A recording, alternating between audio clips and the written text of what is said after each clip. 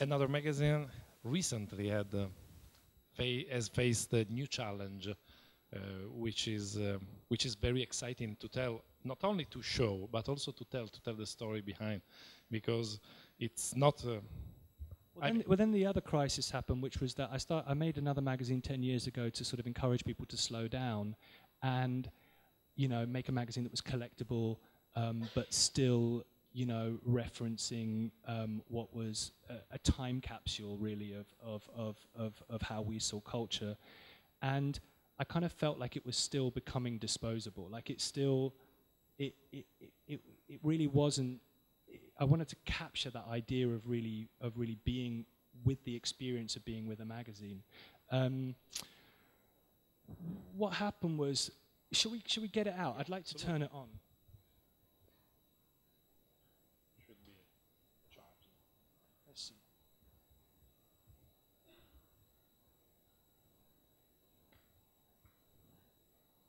I remember when I was a kid, I got a copy of a magazine called National Geographic, and it was the 100th anniversary issue, and it was a hologram cover, and it was just mind-blowing. They did this hologram front cover, and I think it was like a picture of the globe, and it was totally three-dimensional, and I held it in my hands, and I was looking at it at all angles, and it transported me into the dimensions of the magazine. And it made me also read the entire copy from cover to cover. It was a sort of like, it was such a wonderful, teleportation, if you like. So magazines have always been this kind of like, magazines are time capsules, we know that. They slice a moment in time and deliver it out there.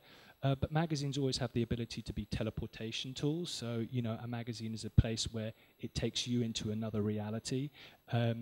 Magazines like Interview Magazine would transport me from being a kid in England to downtown New York. Suddenly I was there, I was hanging out with Warhol, I was hanging out with Glenn O'Brien, I was hanging out with Blondie and Patti Smith, because that magazine allowed me to teleport into that mental and cultural space that was being curated for me. This is more of a time machine, in a way, and a cover of a magazine shouldn't move. It shouldn't do that when you hold it, right? Well, whatever, it's gone blank, but yeah, it shouldn't go blank when you hold it. Did it run out of batteries? Here it is. It's on a loop. It was always a dream of mine to do this kind of, be the first fully LED, full cover, moving screen. And it was very complicated to do. The idea came about because this is an issue that's dedicated to Alexander, not dedicated to, but it's inspired by Alexander McQueen. So what happened was there was, when we were planning this issue, Savage Beauty was coming to the V&A. Savage Beauty is the exhibition that celebrates is a retrospective of the work of Alexander McQueen. He was a collaborator of mine. He was a fashion director of Dazed and Confused, and he worked on some special projects for another magazine. So we had a very close association to him. We did 3 covers, one about the past, which took archive collection of his, and we rephotographed it on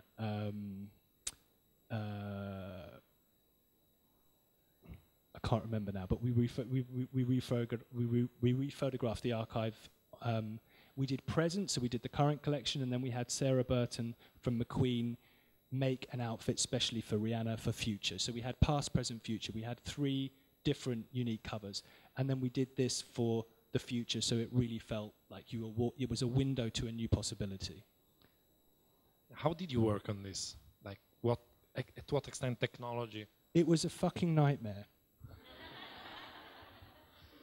And what happened in this nightmare? Like the biggest challenge is the video, or the nightmare was everything. So first of all, looking at e-ink digital paper, looking at kind of what is possible in terms of putting content onto a moving cover. E-ink and digital paper were quickly ruled out. There was issues with e-ink, which was like a 2-second refresh rate of the video. It was much cheaper to do. This LED is much more expensive. We had a number of consultants working on it. I talked to a number of technology companies. I went to some of the big companies like Toshiba, Philips, etc. And then I went to sort of technology consultants who maybe were freelancers in the field and were doing research in the field and could give me information. Everybody was excited by the challenge, you know, but the reality was everyone was coming back to me, and basically the best I got was it was impossible now, but it might be possible in the future. And you might as well buy some iPads and rip them up and stick them on the cover of the magazine was kind of like the best solution. You know, I was like, well, that's not the point, you know. And I then met some, we worked for 9 months on it, and I gave up. And I was absolutely defeated by making this a reality.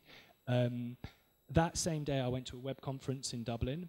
I was at a dinner. The guy opposite me was a guy who had a company called PCH, and they are a hardware manufacturer in China. He also has a lab in Silicon Valley, and he's called Silicon Valley's go-to guy for hardware.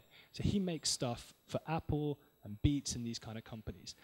And I said, holy shit, I can't believe I'm sitting opposite you. I said, I've read a bit about your company. He says, yeah, my company motto is, and he kind of boasted to me, he said, if you can imagine it, we can make it. And I was like, okay, I've imagined this. Can you make this? And I showed him my phone, because I had renders on my phone. You know, we'd kind of done mock-ups of what we wanted it to look like and that we were taking to people. And he asked me a lot of questions about what it should do and how it should behave and what emotion I wanted to convey and why I was doing it. And he didn't start with the technical questions. It was really interesting. He wanted to make sure that I had a very clear vision of how I wanted it to behave, because he understood that once he opened that Pandora's box, that this could just go on for a really long time. And I think part of him coming to the table was he realized there was a very clear vision of how this should behave. We could have put 20 minutes of video on this. We could have put about 4 hours of music. If I was 20 now, when I was 19 when I launched Dazed, if I was the same age now, I would have wanted to use all of that, right? I would have just gone, let's just, you know, fill it up with everything, right? And then it wouldn't have worked. Like the illusion of, the reason it works is because it's very fixed on her portrait, you know? It's staying close to the codes of a cover, and it's just moving in a very subtle way, so it creates that kind of, holy shit, that shouldn't move. It's got that kind of magic trick to the content. And if we'd have just put a pop promo on there, you'd think it's a screen. You wouldn't think it was a cover of a magazine. So this was kind of an important part of the editing process, was to bring something to it that could create that illusion. What happened was, and this is the reality, is they had a rapid prototype space in San Francisco, and this is a really, really interesting part of the story for students especially. When I started doing magazines in the 90s, we were the kids of desktop publishing revolution, right? So we inherited the Apple Mac. That gave me the license to print a magazine because, you know, suddenly the means of entry into publishing came rapidly down. Now that is happening in hardware.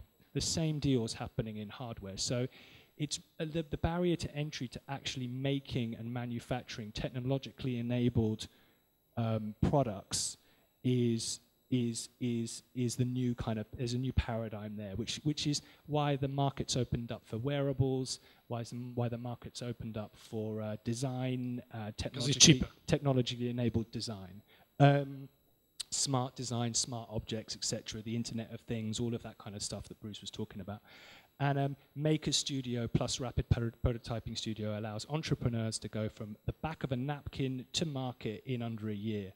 I mean, we did this in 4 months. It's extreme. This would never have been possible in another time or age. So this is a window into into a future possibility. It's a limited edition. It costs £125. It is expensive. It's not really today it couldn't be, it wouldn't be affordable for a mass market magazine to do it on an extreme run.